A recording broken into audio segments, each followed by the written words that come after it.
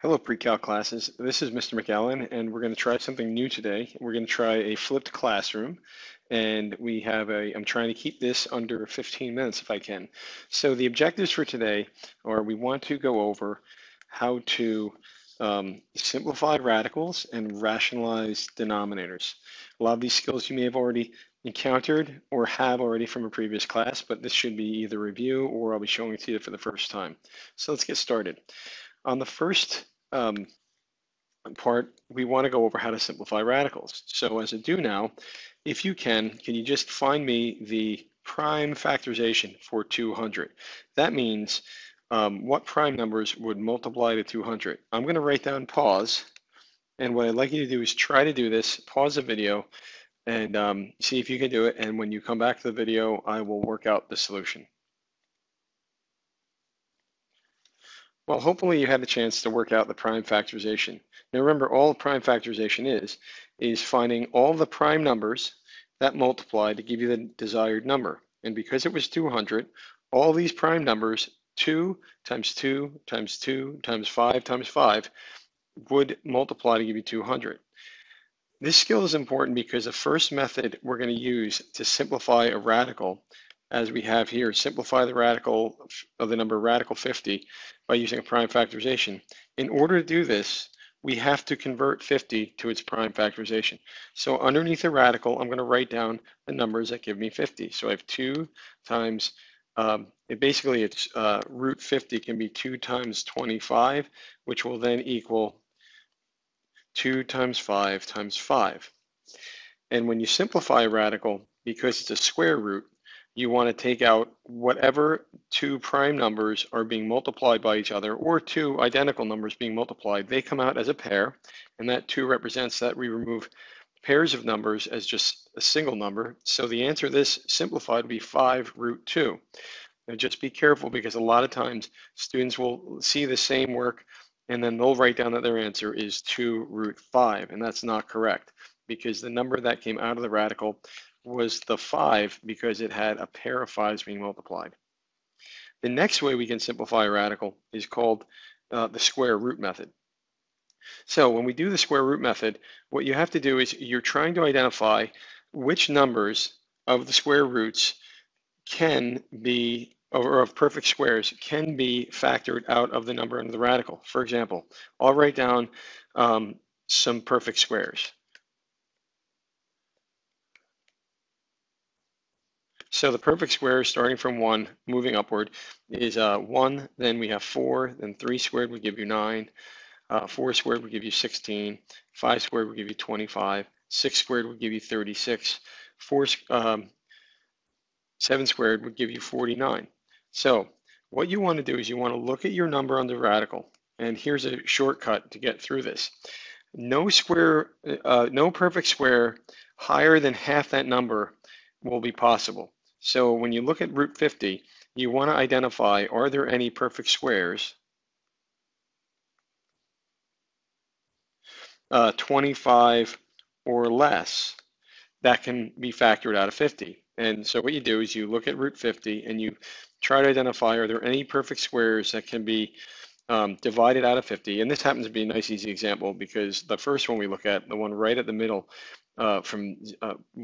the one at half of 50 is 25. So we can just rewrite this as root 25 times root 2.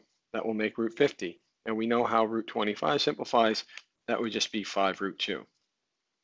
So hopefully when you work on a couple practice problems at the end of this lesson, you can incorporate either one of these methods, either using prime factorization or by using the square root method, to help you simplify the radical.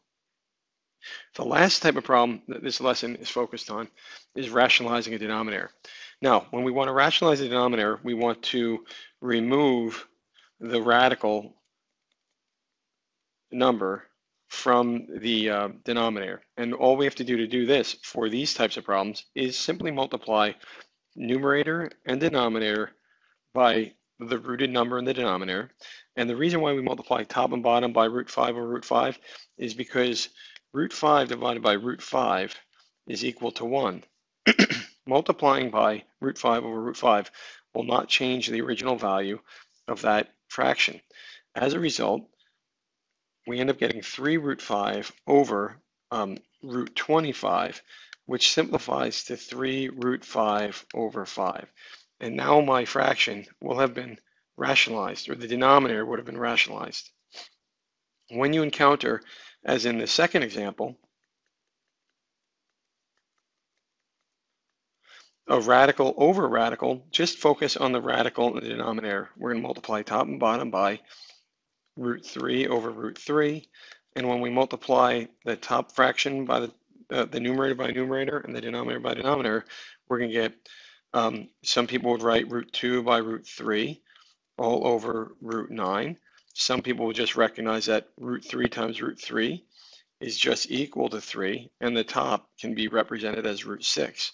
So again, this is a reminder that when you have a radical number times another radical number, you can just as long as a radical is the same type of radical, you can just multiply the radicals as if they're numbers, and you'll get root 6. So this would be both examples. We have rationalized the denominators. Now what I'd like you to do is take a couple minutes and try out these example problems for simplifying the radicals, simplify root 45 and root 144, and rationalize the denominator of this fraction in number 2. And then if you pause the video and work out these problems, and then come back to the video, I'll have the solutions ready for you. Okay, class, so we're back. Hopefully you had some time to work that out. And in both of these problems, although I know the answer to the second one, 144, is 12, I want to still demonstrate the prime factorization method. So on root of 144, what I did over here was I have 144 and I broke it down into its prime factorization very carefully. This is a very simple way to do it. And as you can see here, that when it finally broke down to its prime numbers, and I put them back on the radical, they group up in pairs of 2. And these come out as 1, 2, and this other pair comes out as 1, 2, and these 3's come out as 1, 2, making the final answer when you multiply 2 by 2 by 3 equal to 12. So that would be the square root of 144. I'm doing this a little bit out of order, but a lot of people just jump to 144 and say they know the answer, but I still want to discuss with you the method for how we use prime factorization. On the one before that, root 45, you can see that we broke it down into prime factors, 3 times 3 times 5, and we were able to pull the 3 out in front of the root 5, not the other way around. Make sure you don't make this mistake and you say 5 root 3, because that's constantly a mistake that people make. Either it's a transposition or they just don't understand what they're really removing from the radical. Last problem we'll do together. Hopefully you had a chance to try it.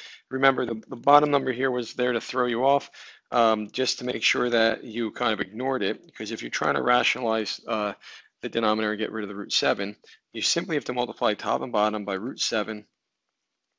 Remember the reason again for root 7 over root 7 is because that fraction is equal to 1. So it's not like we're changing the original value of the fraction. And our answer would be 2 root 7. Notice the root 7 is moved to the numerator, all over 3 times 7.